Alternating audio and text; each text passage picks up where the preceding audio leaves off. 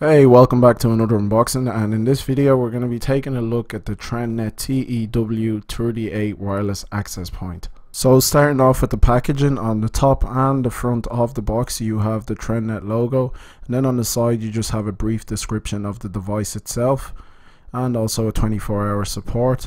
On the back of the box is just another description of what the access point does exactly. There's more information inside in the manuals. Now all the contents of this device is actually packaged in an inner box, so it does take a while to get it out. It is a little bit tricky, but once you do finally get the inner package out, you'll be greeted with some documents at the front. You have the amendment and the software CD, then you have the quick installation guide as well.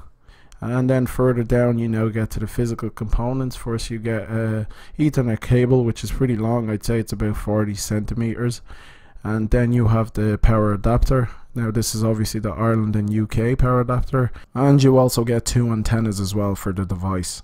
And last but not least, you have the access point itself with a nice piano black finish.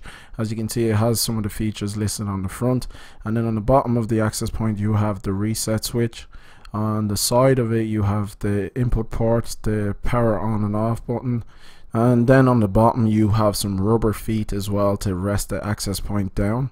And then on the back you have the connectors for the antennas. Now it is handy that you get two antennas.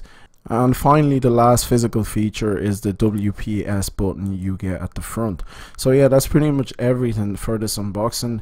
Now what I would recommend is you guys get a Powerline adapter as well to go with this if you're planning on using this access point as a Wi-Fi boost for your home system.